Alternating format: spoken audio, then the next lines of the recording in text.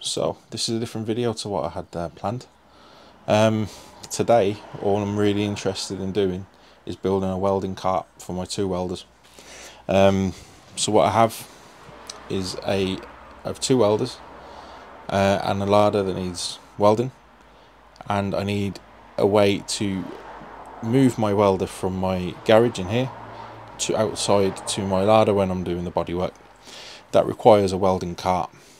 It also needs to facilitate, love that word, facilitate two welders. So I've got my MIG welder, and then last year I bought a second-hand TIG welder for not a lot of money. I think it's quite a rudimentary one. It doesn't have the pedal. Apparently that means something.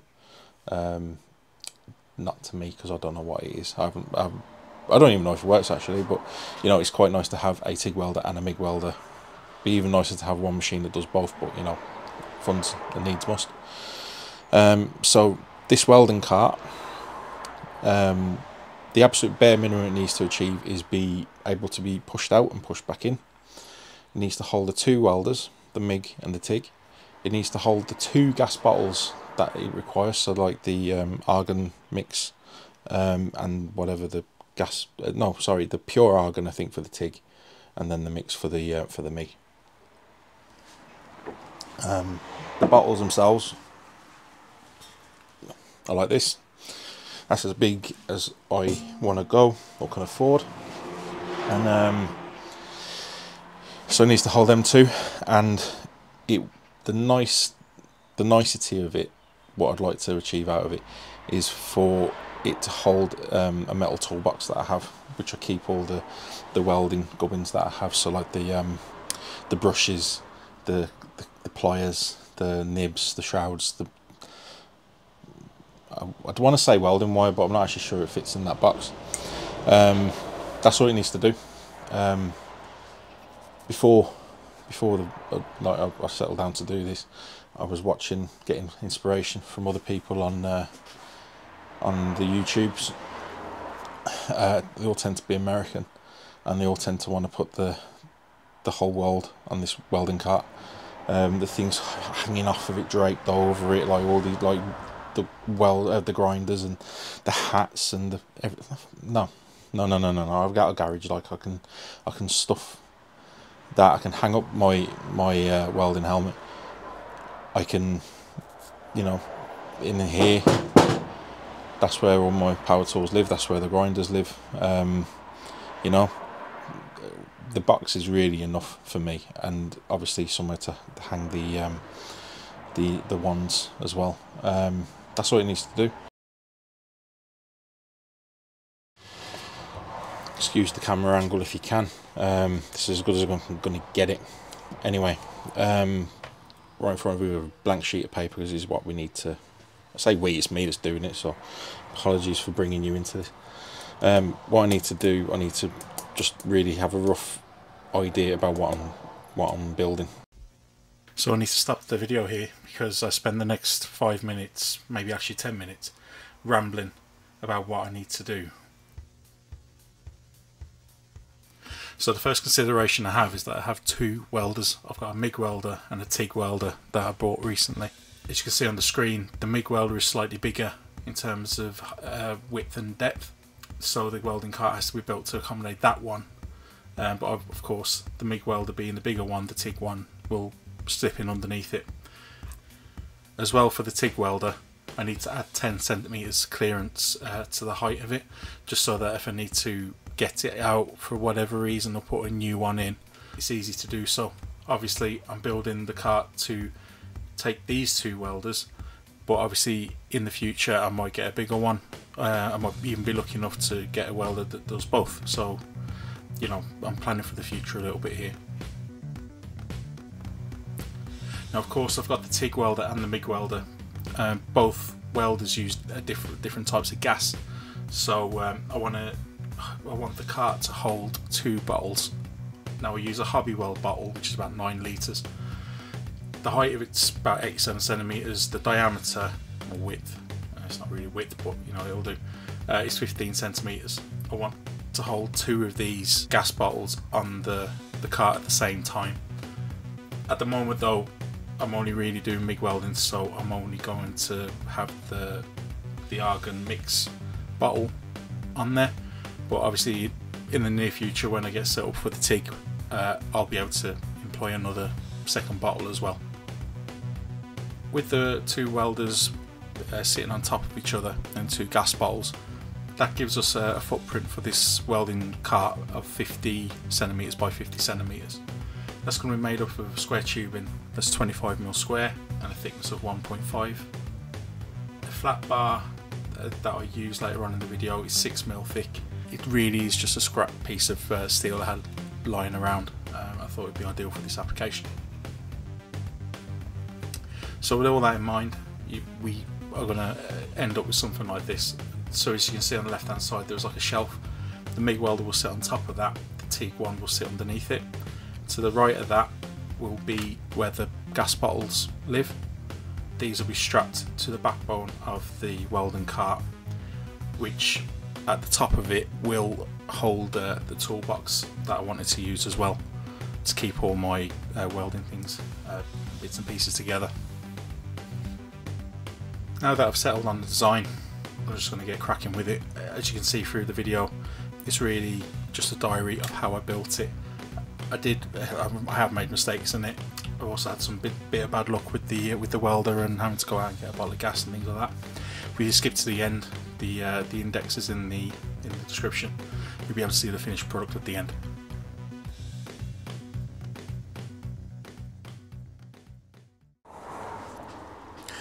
So I basically moved on a little bit. I've made my drawings. I think, I can't remember where I showed them. Yeah.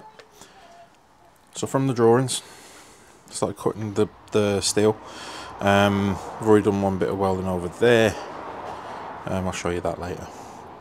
And it's basically this, you know, you'll have seen this on other videos. This is what I built years ago. I need to redo the steel top on here because it's not straight, so it's a bit curved in places. So I'm trying to use plywood and attaching it that way, so at least the two bits there are square to the board, and then make sure that this is square, and then tack weld it. So I'm going to do that off camera. So I'm just putting the last bit on, and what happened was, sorry for the camera work, it wasn't really wasn't square. Despite my best efforts, something along here meant that it was 50 centimeters outside to outside. For here it was about 51, so I've had to get the clamp and pull it together, like just bring it in, so that it's now 50. We're all good again. Right, one gas bottle later, and a few hours later, I might add. That is hot. Why wouldn't it be hot? There's my base. Tidy up the wells. Basically, I was having a lot of feed issues, various reasons. As you can see, that's the point where I realised, oh, my gas has run out. So next part, I will try and film this now. I want a bar. I need to think, is this sort of bar? You can see in my head I've got the idea that it should go that way across. So cut a section out of either side, and do it that way. But I also found a bit of this tubing that I have for this table. So off topic, I want to have my vice on the table, but I holes for it here and for here, and I had the idea of, you know, putting the holes in there. But as I said, I need to do that. But anyway, I'm not sure if actually doing it that way is a better idea, you know. But then part of me thinks if I have that there, you know, it could. I think I'll go with this. I'll go with the bar. I mean, obviously, if I'm wrong,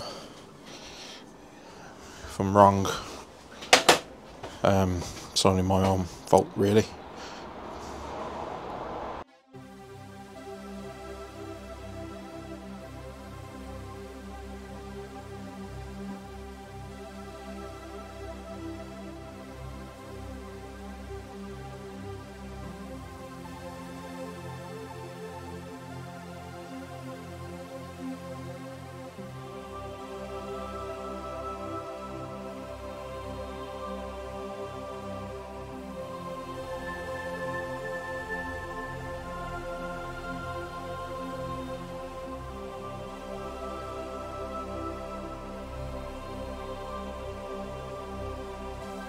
These are the welds we'll make in this next series of demonstrations. Overhead prepared butt weld. Overhead butt weld. Vertical fillet weld. Butt weld.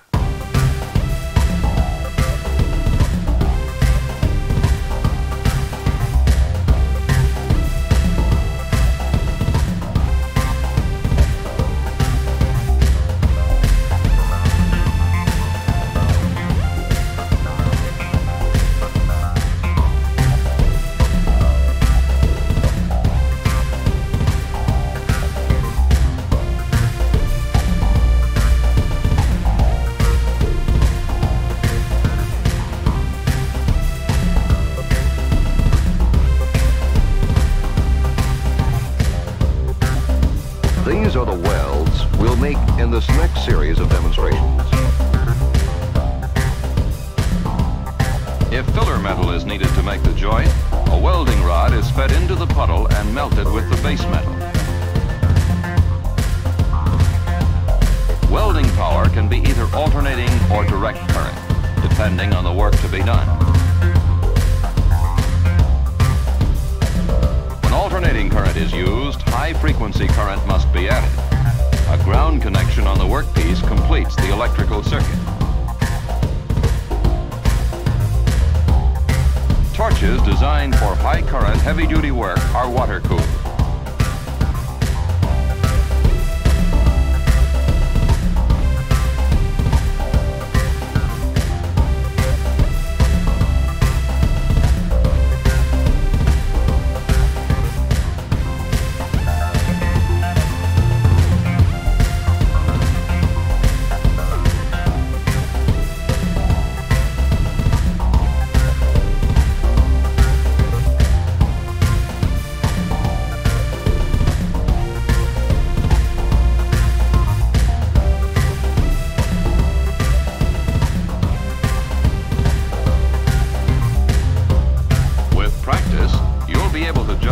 Welding speed for each thickness of metal.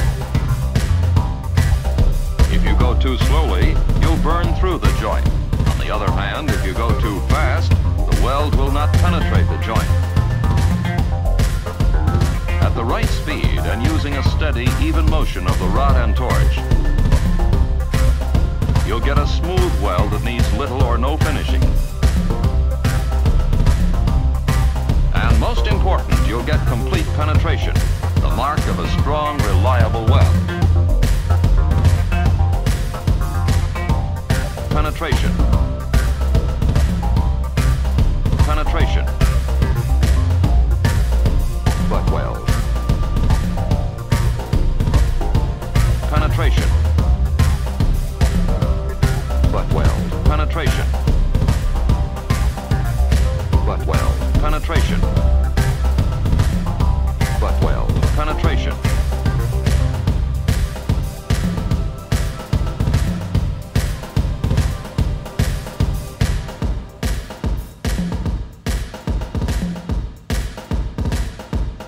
butt weld. Penetration. Well, that's the end of that. As I said, I was having some wire feed issues, and the long and the short of it is that if I can, so this bit should live there, you know, and well, things happened. I tried to change the nib, the little thing there.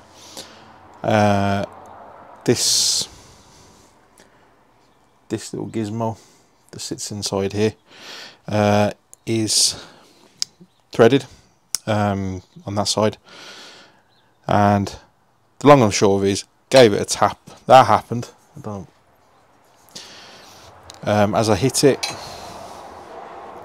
trying to, if I tap it and the wire goes out, except this came off. It was already loose. I loosened it by accident, and it just, yeah, it's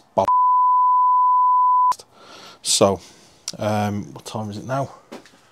It's 20 to 4. Yeah, it's 20 to 4. I'm not gonna have opportunity to go out and change this, so that's really is annoying. Yeah, because obviously, like, it's a machine marked welder, and yeah, just gonna go on eBay and buy one, and then next weekend. Right, so my welder is fixed. It's been a week, and we move on. So what I'm doing now is getting the bars to go vertical on the cart. Did make a mistake in the last bit that you saw.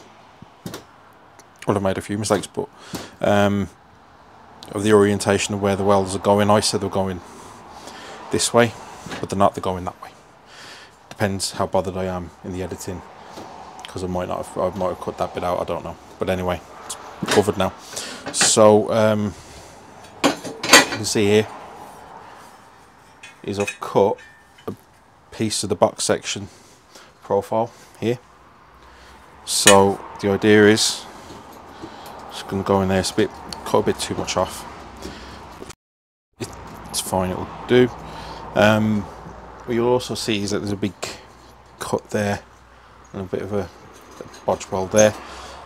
That's because when I was doing this, I realised that this corner was down, so to bring it back up so they're at least more or less level, that's just to fix it. So it dips a bit here. I'm not too fussed about that. It also means that my table isn't as level as I thought it was, so I need to fix that after I do this. But anyway, I've also screwed this up. So mind the welding, it's quite hard to do for me anyway, to do this sort of welding here, small bit. But the webbing I've got will go through that. I'm gonna go through it with the finger sander, I think that's what it's called. Gonna give it a good old fingering so that it just removes the sharp edges from there. But all that is just like the box section of this, which was the roof bars from my RAV4. So it lives on.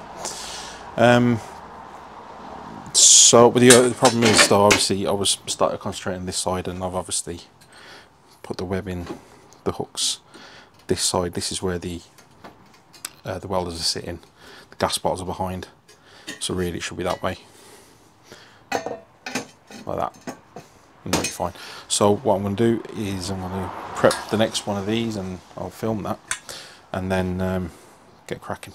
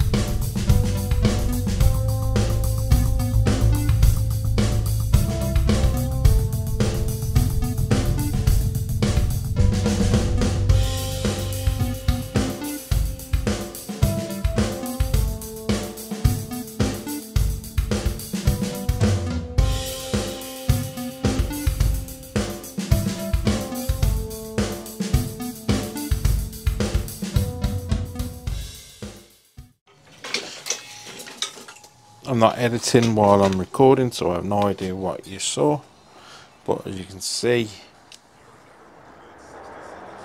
that's the plan.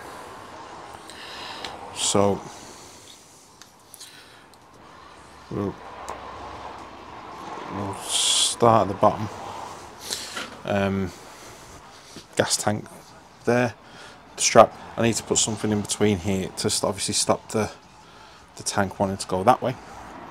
As well as that,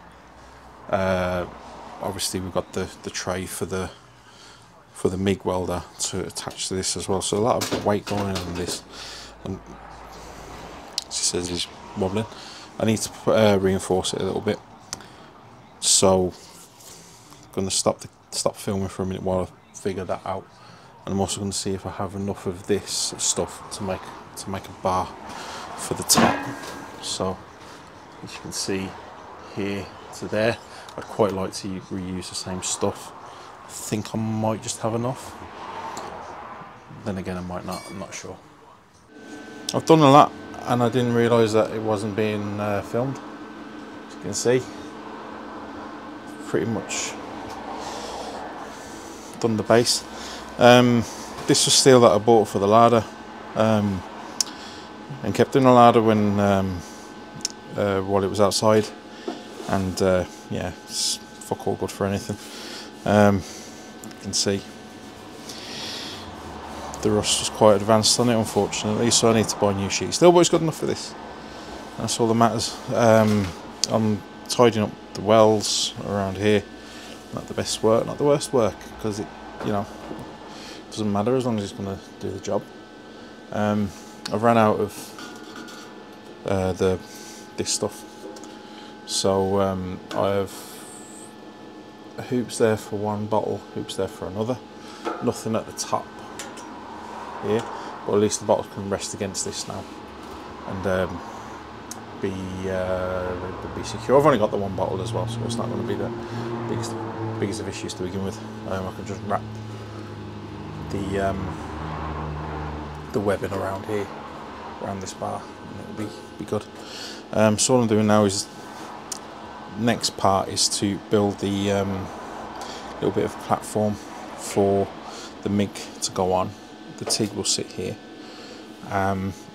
So while I've got nothing in the way, I'm just going to knock the rust back and just tidy everything up a little bit. So the welding is finished. Got my methylated spirits, and I've just been wiping the surface clean, ready for paint. More or less finished. I think the toolbox was the last thing. Ignore the camera angle, like it's all I can do at the moment. But as you can see here, I've got two bars there, and I've drilled holes in them. Idea being, once it's painted, I'll put some holes in the bottom of this and bolt that to the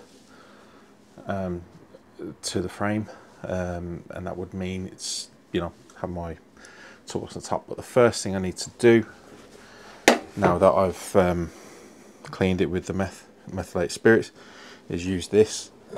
You may think that's it's a bit overkill, but I opened it when I was doing the ladder, and didn't realise there was a hole at the top of it, even though it quite clearly says at the top ventilating hole. I thought that was just the lid. So I want to see if that paint's any good still. If not, I've got some red oxide somewhere. I'm just going to slather this on and then paint it, and then it should be finished.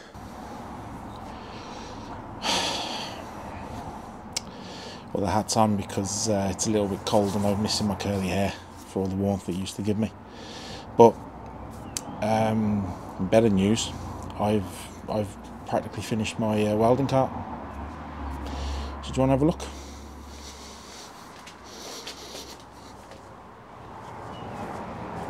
Look at it!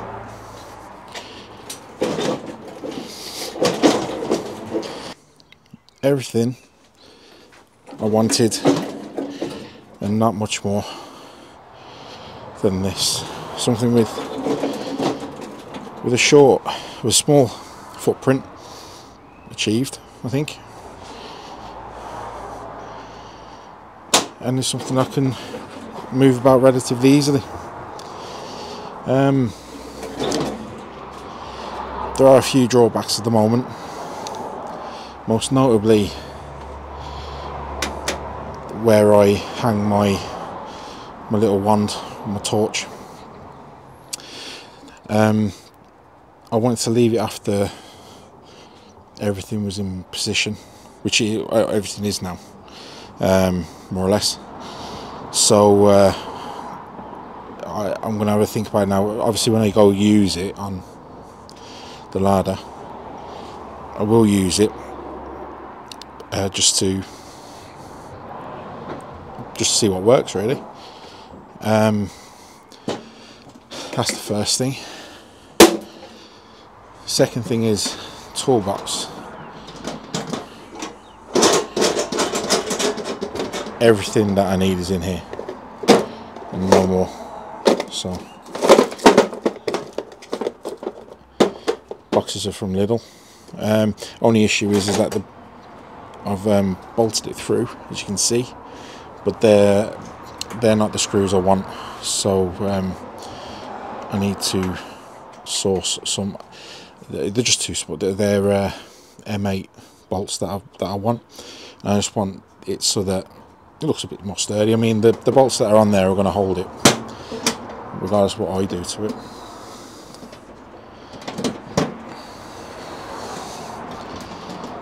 It's just more for completeness sake. Now the straps, I was going to the mess that is my garage at the moment. I was going to use these with these, but these aren't gripping.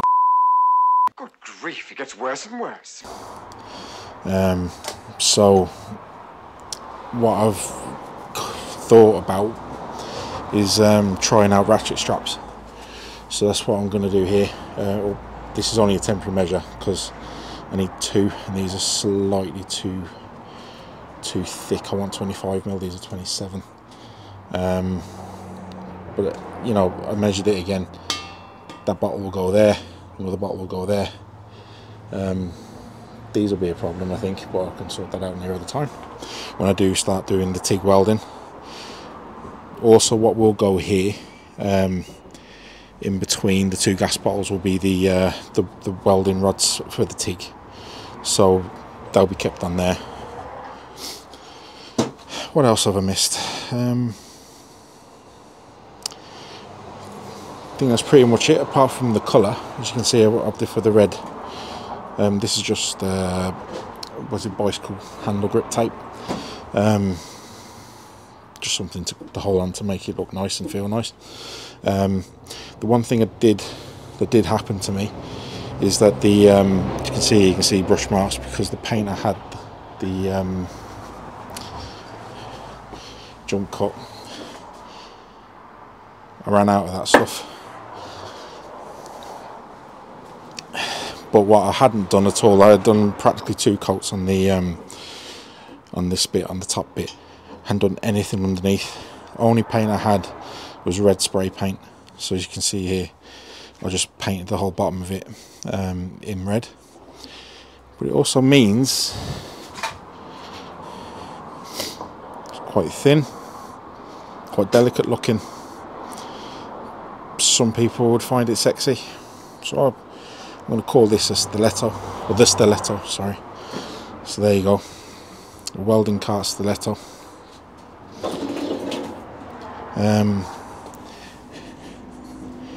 One regret I have is that I welded the casters on. What I should have done was I should have bolted them, because while they say that these will hold 300 kilos, I think, I have my doubts. But who cares? I mean, if they break, I can just undo the welding and cut them off and put some more sturdy ones on. I wasn't limited with the height so much as the whole thing. It was only limited for height for the bottles. But yeah, I don't think that's too bad of a job. yeah, everything is there, everything that I could possibly need. Nothing is hanging off the side of it, he says. You know what I mean, the other ones I've been looking at, you know, they're much bigger than this, and they have the whole kitchen sink on, and it's not something I really wanted to get into, like hanging angle grinders and whatnot off it. I think this will do me. There we go. That's my Stiletto, my welding cart. One thing I forgot to mention was that I need a strap to hold that onto the frame there. I also need to plug it in before I do any welding. But yeah, it's the first bit of, you know, welding or creating something that isn't involving a car. So I'm quite chuffed with it, really. I think it's quite different from what the rest of what's out there as well on the internet. Everything's so bulky. You know, there are merits to that. I just don't have the space. I'm quite, you know, obviously if I cleaned up it would make a bit of a difference, but it wouldn't make enough of a difference for one of them massive welding carts in my garage. And it serves a purpose of getting my welder from in here to out there when I'm welding the ladder. So anyway, thank you for watching. I hope it's been inspirational for you. Hope you've learned something. I hope you've learned not to do a few things. There will be a test. I'm going to stop myself here again. There's a running theme with my videos where when I'm filming them I really don't know how to end them, so I thought I'd do this in the editing process. Thank you honestly for watching this video and for the feedback and the other viewpoints that you give, the likes and the subscriptions. Like that, you know, it's nice to see, but this isn't what the channel's about. The channel is just me putting out videos, documenting the things I'm getting up to. I'm not playing to the audience, as David Bowie would say.